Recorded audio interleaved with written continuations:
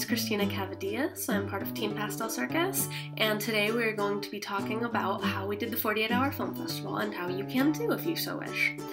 So making an animated short itself sounds pretty daunting, and doing it in 48 hours kind of sounds impossible, but it's not. So there were months of planning put into Super.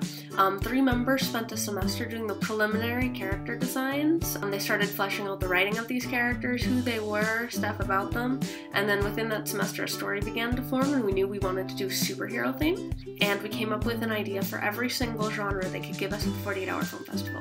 And if you're unfamiliar with this film festival, at the beginning of the 48 hours they give you 2 genres that you can pick from 2 different categories, so we made sure that we knew what we were going to do no matter what we got picked. And it ended up in our favor because we got family film category, and that was great for an animation. So around 3 months before the 48-hour film festival, we began going into full developmental mode. We worked together to create an art style. 2 members made all of the style guides for the character puppets to animate, and another member turned them into flash puppets.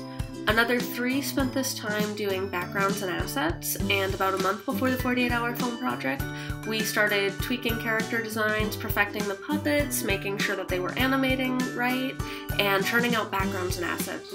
And the preliminary work, which was allowed by the 48-hour film festival as long as there was no animation, which there was not, was really the reason we were able to do this.